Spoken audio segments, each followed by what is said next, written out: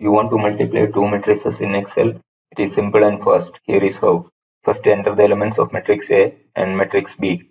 To multiply two matrices, the number of columns of matrix A should match with the number of rows of matrix B.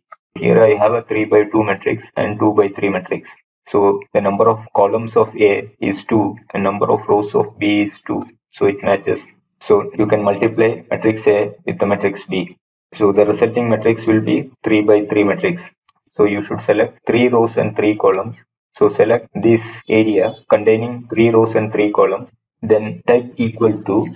The function used for multiplication is mmult. So you select the function and then select the elements of matrix A, comma, select the elements of matrix B.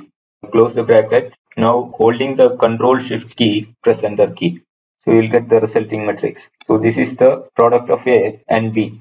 So this is how you multiply